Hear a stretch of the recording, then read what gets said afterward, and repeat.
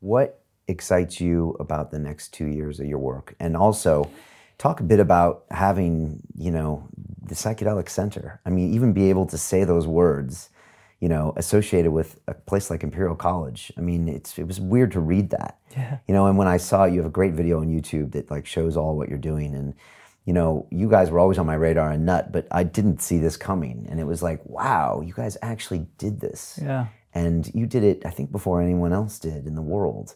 I don't know, maybe first talk about that, and I'm sure that makes you really proud. And and what are the things that you're excited to work on? Yeah, well, it's a wonderful development because for so long, despite having a growing research team and getting some, I think, quite important studies done and published in some good journals and this kind of thing, it always felt that we sat almost outside of the mainstream scientific effort, which will sound funny for those who might think, oh, well, Robin's such a scientist, he just needs to lighten up.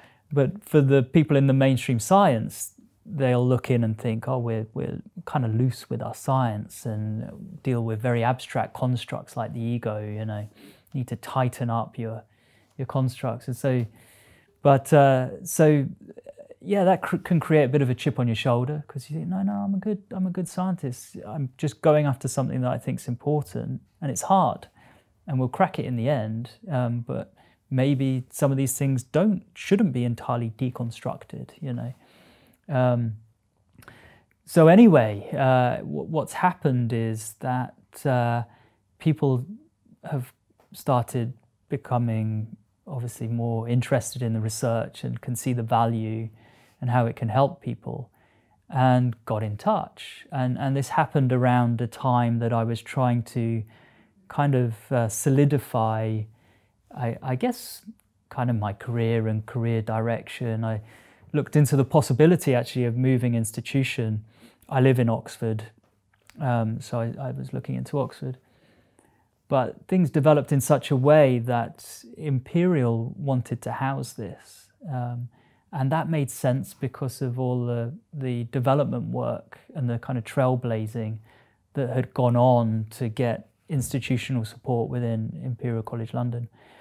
And then the seniority could see that there was a lot of money potential money coming in.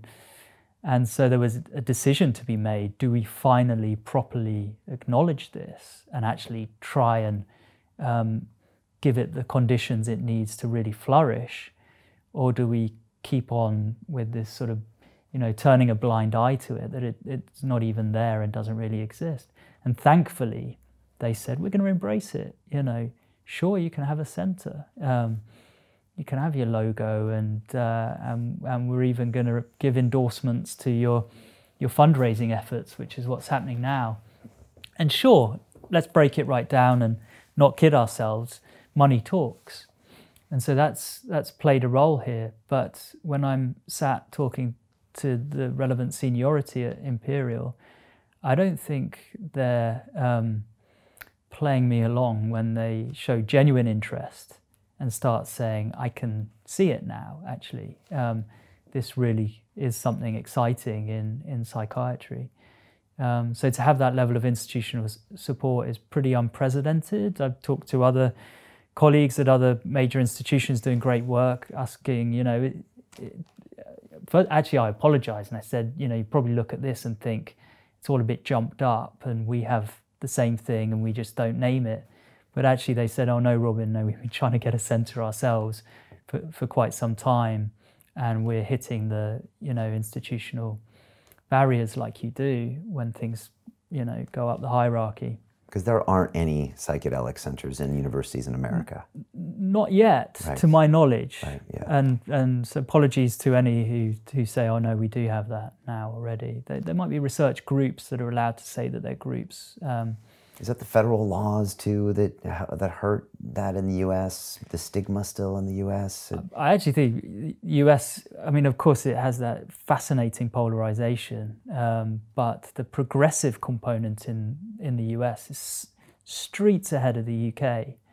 Those progressive states, right. where you get to think where we are right now with cannabis in the UK, and then you compare that to where things have been in the States. Right, because cannabis is still illegal here. And yet More or less. Yeah. Well, it is illegal, yeah. and medicinal cannabis isn't being prescribed really. Right.